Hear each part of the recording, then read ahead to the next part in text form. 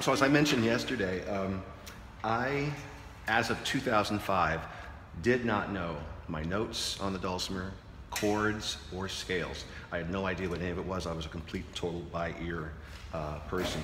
And you can get by with that, no problem, but communicating what you're doing to somebody else is difficult if you don't speak the language. And so I started teaching myself music theory after that point.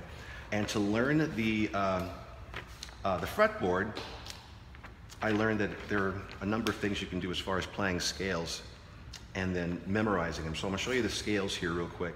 Basically, what you do is you play 3 scales, and those scales are D, G, and A. And so you use the tuning placement chart. We'll use the bottom one, D, A, D. And instead of having to try and memorize that stuff right off the bat, you'd start playing the scales, and again, I'll give you the tablature for it, but you start off with D, and you say each note of the scale, D, E, F sharp, G, and you'll just look down on the paper, and you go as slow as you need to, and say that. And if you do this every day, all the D scales, all the G scales, all the A scales, you'll actually name every single note in the first octave. And you do that once a day, and after about 2 weeks, your eyes will begin to cross, and you will think, this is the most boring thing in the world. I've been doing this for 2 weeks. I know this stuff. Oh, it sinks in, just staying with it every single day. And then it never leaves you. And it helps a lot when you're building chords and playing later on. So take a look at the 4 fretbox scales. And what we have here, this is basically a finger exercise, and we'll work through it as a finger exercise to get you used to moving up and down the fretboard. You know, you'll develop your muscle memory for each area of the fretboard. The frets get closer and closer together as you get towards the bridge. And so every area of the fretboard's got a certain distance you need to travel in order to be accurate.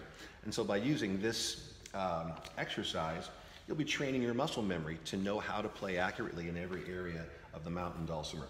But this also serves another purpose, and that is to give you the scales for D major, G major, and A major. Those are the 3 major scales that are available to us when we're playing in the key of D. We also have 3 minor scales. I want you to notice that those minor scales on this sheet also have little parenthetical information regarding what type of minor they are. When people talk about the minor scale, they're talking about the natural minor scale. Neither of these, based on this sheet, are the natural minors, so you don't want to use these as a natural minor scale. They're Dorian minor and Phrygian minor. You don't have to know any of that right now. Just want to let you know that if you're going to use these for reference in other areas of your musical experience, that be aware that the minor scales on this page are not natural minors. They're not going to match up. If someone says, I'm going to play a minor scale, you'll be playing something a bit different, and a couple of notes in these scales will not match the natural minor, just so you know. The reason they're on here is because the way we are running these scales, 4 notes on the bass string and 4 notes on the middle string, are just to get our fingers used to traveling up the bass and up the middle string quickly, cleanly, and evenly. So let me show you what this trick is. Basically, it's playing all 3 of these scales in various locations on the fretboard. And while you're doing it, looking at your tuning placement chart and saying the name of each of the notes as you go through. So the first one you're going to see there, well actually let's start with this one. The very obvious one is the D major scale that we can play up the melody string. So ignoring the fact that I have a 1.5 fret here, we'll be playing open 1, 2, 3, 4, 5, 6.5, and 7. The 6.5 is very, very important because we're right next to the 6th fret, and that's where we have a choice. We can either play that 7th note as C natural, or we can play that 7th note as C sharp. And for the D major scale, we want C sharp. So when you're playing, make sure you're hitting that C sharp, that 6.5 fret, before you go to the final note at the 7th fret. So once again, it's open, 1, 2, 3, 4, 5, 6.5, and 7. Let's go ahead and play the D major scale on the melody string and just play that string by itself, no drone involved. And I'll give us 1, 2, 3, 4. We'll play each of these notes as a quarter note.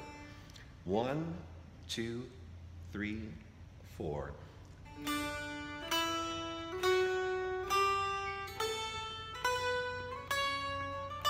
right, good. Let's do the exact same thing on the bass string. Same frets. They'll be the same notes, but they'll be pitched down an octave. 1, 2, 3, 4.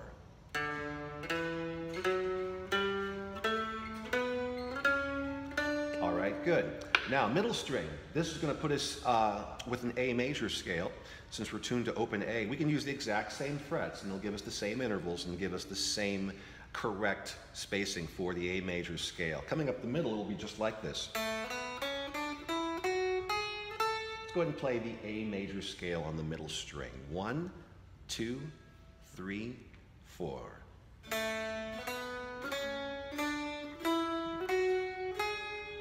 Okay, good. So we've done 2 D major scales on the bass string and on the melody string, and we've done an A major scale on the middle string.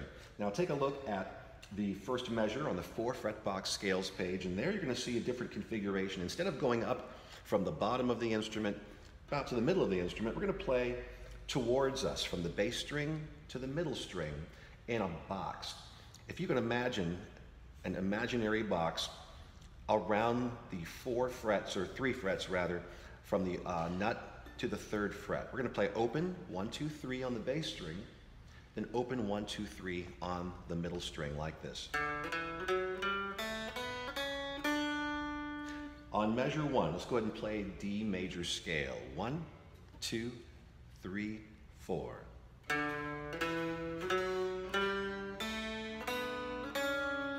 Okay, good. Next, we're going to move over to the 4th measure, and there we have the G major scale. Again, we're doing this in a group of 4 frets on the bass string, and then a group of 4 frets on the middle string. Starting with the 3rd fret on the bass string, let's play the G major scale. 1, 2, 3, 4.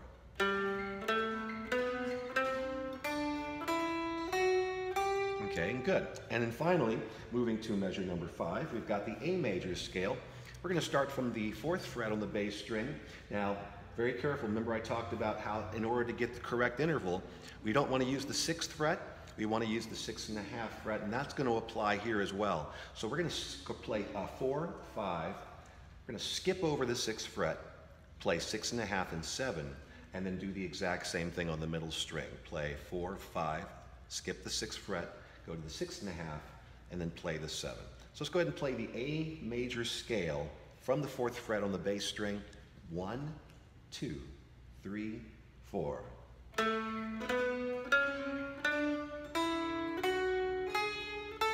All right, good. So let's backtrack a little bit, and I want you to flip over the paper and take a look again at the note placement. And you may have to flip back and forth. I was just trying to save a tree or two, otherwise I would have had these side by side. But again, if you have that note placement chart in front of you, the idea here is to take those scales that we just played and don't play through them with any sort of tempo. In fact, take your time. Looking at the note placement chart, you'll have it right here, maybe right here, and then have the thing with the scales on it, and then go through these scales and say D, E, F sharp, G, A, B, C sharp, D, and do it as slowly as you need to in order for you to understand that that's exactly what you're playing and that's its location on the fretboard. G, A, B, C, D, E, F sharp, G. For A, B, C sharp, D, E, F sharp, G sharp, A. Then we've got these 3 strings that we should win up like this. D, E, F sharp, G, A, B, C sharp, D. On this side, D, E, F sharp, G, A, B, C sharp, D. Up the middle string, A, B, C sharp, D, E, F sharp, G sharp, A. Just those 3 scales.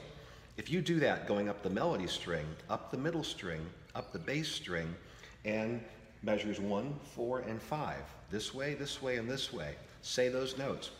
You will name every single note in the first octave. Using those 3 scales, you'll name every single note. Let me show you one more thing here, and this is one of the easiest secrets to putting some groove into your music. In the Western world, we love 4/4 time, we love square rhythms, And we love our very basic drum sets. Kick, snare, kick, snare, kick, snare, kick, snare. So a lot of our rhythms that make us want to dance are based on this ta, toom, ta, toom, ta, toom, ta, toom, ta. Specifically that snare, pop, pop, on the after beats. That beat beats 2 and 4. So if I'm playing 4 strums, no accents, all the same volume, there's not much of a groove there.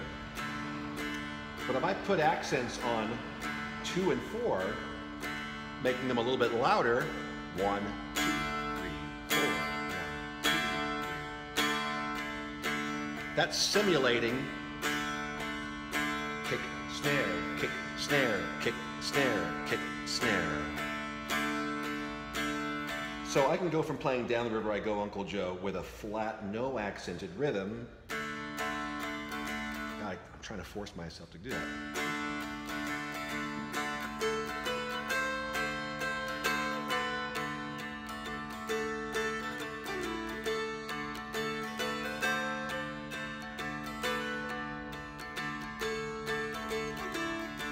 Now I'm going to put accents on 2 and 4, really big accents.